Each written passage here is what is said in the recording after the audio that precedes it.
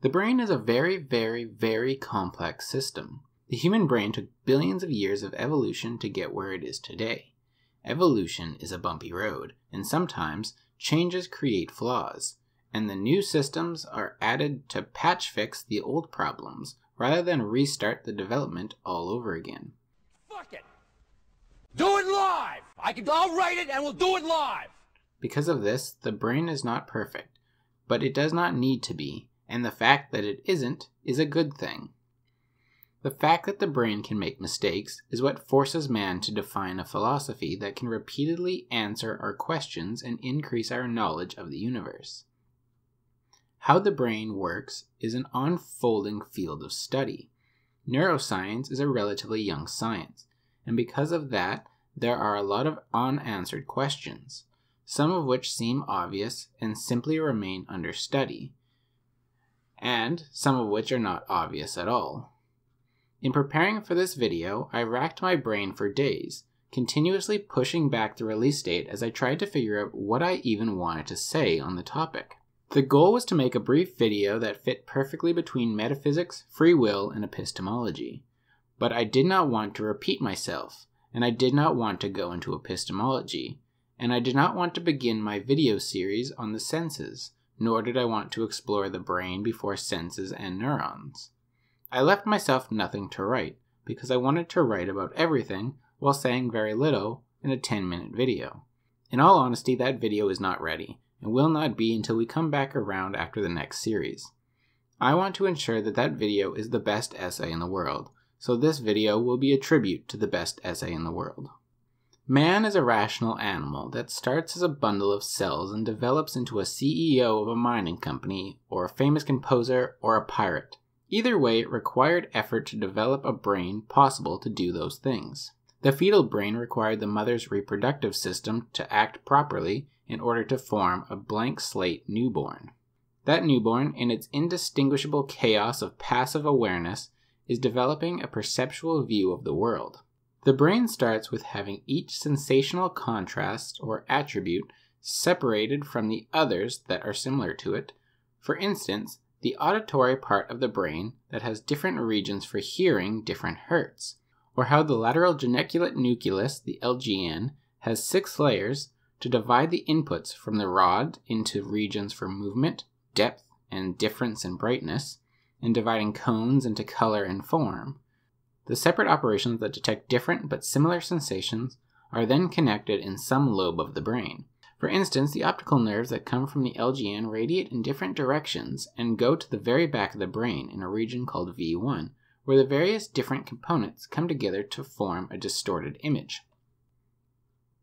Nothing happens in a vacuum, and operations can occur in parallel.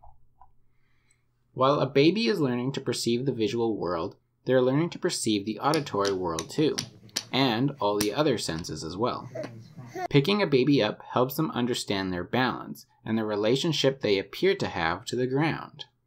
Once all or the majority of the senses are perceiving, the brain can integrate them together. There is no single region for this.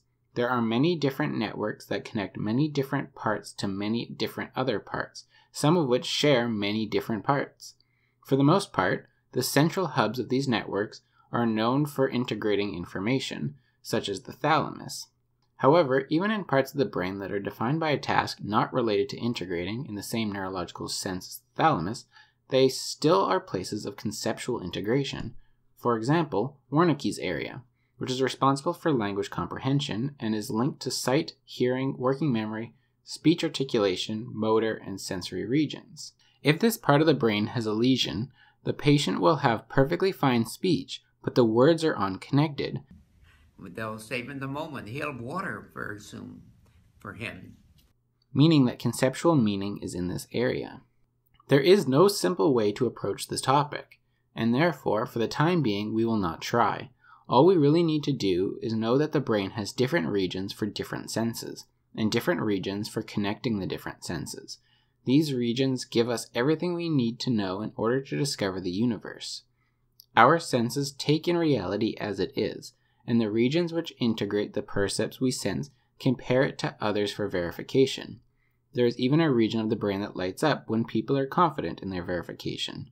The region of importance for the next step are the regions of executive functions. Executive functions can be divided into cognitive processes such as attentional control, an individual's capacity to choose what they pay attention to and what they ignore; cognitive inhibition, the mind's ability to tune out stimuli that are irrelevant to the task process at hand; inhibitory control, which permits an individual to inhibit their impulses and natural, habitual, or dominant behavioral responses to stimuli in order to select a more appropriate behavior that is consistent with completing their goals; working memory, a limited capacity cognitive system that is responsible for temporarily holding and the manipulating of information available for processing; cognitive flexibility, the mental ability to switch between thinking between two different concepts and to think about multiple concepts simultaneously; planning, the process of thinking about the activities required to achieve a desired goal; and fluid intelligence, the capacity to reason and solve novel problems independent of any knowledge from the past. It is necessary for all logical problem solving. It includes both inductive and deductive reasoning. These different functions are learned over time and can be improved with training. Their existence is self-evident in a complete destruction of the determinist view, as it is not obvious how these regions make a decision in the mechanical sense. The executive functions of the brain can only be explained by the objectivist point of view, as that whose identity is to make choices that are not mechanically determined. The executive function, such as working memory, have the capacity of retrieving long-term memory, as well as interacting with episodic memories, and can use a visual spatial sketchpad to rearrange and manipulate short and long-term memories. It is essentially the free will center of the brain, so let's explore one model of working memory to demonstrate this function: Baddeley's model of working memory. Baddeley's model has a central executive, which appears to be in the frontal region of the brain, which acts as a supervisory system, as well as controls the flow of information to and from the phonological loop and the visuospatial sketchpad. The phonological loop deals with sound or phonological information, and has a short-term memory. You can refresh the loop by repeating the sound in your head. This loop appears to be in the left hemisphere. The visuospatial sketchpad is the store that holds visual and spatial information for manipulation. The visuospatial sketchpad activates in the occipital lobe for less intense tasks, and in the parietal lobe when the task is more complex. The episodic buffer is a limited capacity passive system which links the two other systems. This allows for episodic memory, as the combination of what was said and who said it and where it was are all combined by this system. The episodic buffer appears to be in both hemispheres and activates in the frontal and temporal lobe, as well as the left hippocampus. This model is just that, a model. However, what it presents is a connected system of brain regions which can take from sense data or from short-term or long-term memory and review them like movies, and can break them down into manipulatable chunks that allow a perceptual animal to rearrange the universe into impossible configurations, a network of information that allows for the exterior world to be changed to previously unmade inventions. For approximately 4 billion years, living beings have been battling for resources. For 99.9995% of that time, resources were very limited. And then something shocking happened. One animal began to make resources. One animal began preparing for the future and began to produce tools. Some animals, i.e. crows, dolphins, chimpanzees, use tools to get food from hard-to-reach places, but the tools are rudimentary sticks and stones without much modification. But human tools require premeditated construction. This ability to change the metaphysically given into the man-made requires an epistemology that can manipulate mental objects and plan long-term. In forming concepts, the phonological loop can help encode the sounds associated to the object, including the sound others make when referring to the object. How does the man know they are referring to the object?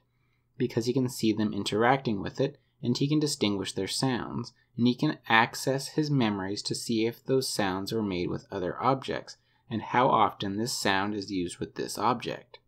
Context comes from reality, and I want to end on this idea.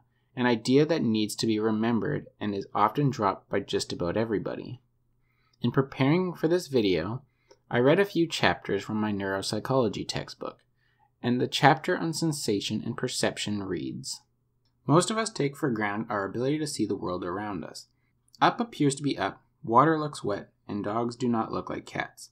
What if I were to tell you that much of what we see is in fact an illusion perpetrated by our brains? The complexity behind how our brain sees the world is overwhelming.